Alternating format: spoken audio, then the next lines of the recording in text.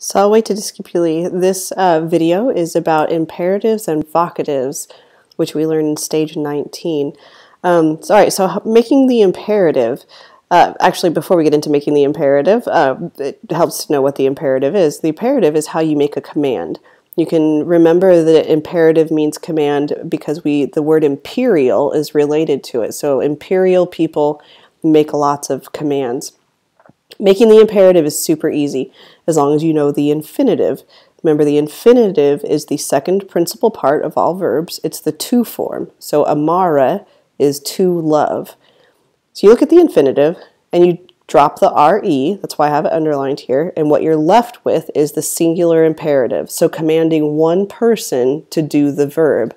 In this case, it would be you, love. In order to make it plural, all you do is throw a te on it, and then you're commanding more than one person to do the verb. So you all, love. In the second conjugation, same thing. Drop the re. What you're left with is aude, you, dare. Throw a te on the end of it, and you've got more than one person being commanded to dare. You all, dare. The third third conjugation is a little bit different. The singular is the same, though, so you drop the re and you're left with the singular command, so you, demand. But before you throw the te on in order to make it plural, you have to switch that e to an I. So posque becomes poscite. So you all, demand. Conficere, drop the re, and you get you, finish. Change the e to an I, throw a te on the end, you all, finish.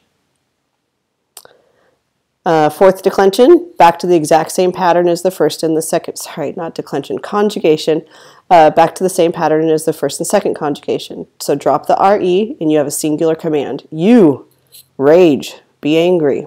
Throw a te on the end and you have a plural command. You all, rage.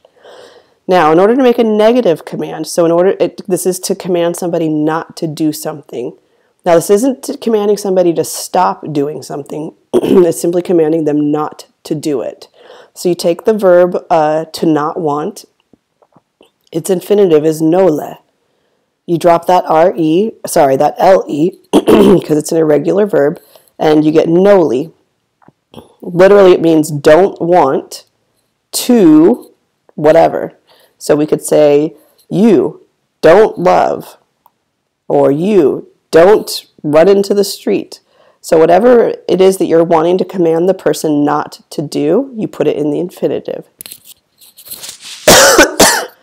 If you're going to command more than one person not to do something, just like before, you throw a te on the end of it, and whatever it is that you want to command them not to do, you put that in the infinitive. So you all don't eat too much pizza. All right, now in order to command people to do things, it helps to be able to talk to them. And in order to do this in Latin, we put things in the vocative. That comes from voco, vocare, to call. Thankfully, this is also pretty easy. In all but one instance, the vocative is exactly the same as the nominative. The only time it is not the same as the nominative is in the second declension masculine.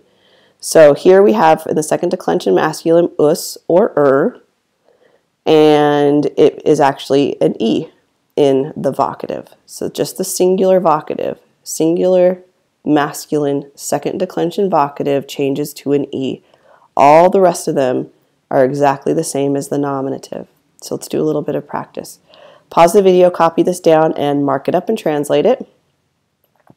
All right, so juvenes, this is vocative, it's plural, so we're commanding multiple young men to do something. This is plural imperative. We know that because this right here is just the infinitive replacing the re with a te. So young men, be quiet. All right, pause the video, copy this down, and mark it up. Okay, diligenter is an adverb. Labora is a singular imperative. We know because if we were to put an re on the end of here, we would have the infinitive of to work. Notice that there isn't a vocative here. We don't have to have a vocative. It can just be assumed, you. So this is someone commanding one person to work hard. You work diligently. All right, data mihi pecuniam. So data is a plural imperative, because if we switched this T to an R, we'd have dara, which means to give. Mihi, according to our pronoun charts, is the indirect object, to or for me, and pecuniam is accusative singular, so it's our direct object. So you all give me the money. All right, me adiua. All right, me is the direct object form of me. It's a first person personal pronoun. Adiua is a singular imperative. So again, we don't have a vocative here, but we know from our ending that we're commanding one person to help. So you, help me. All right, wale te discipuli.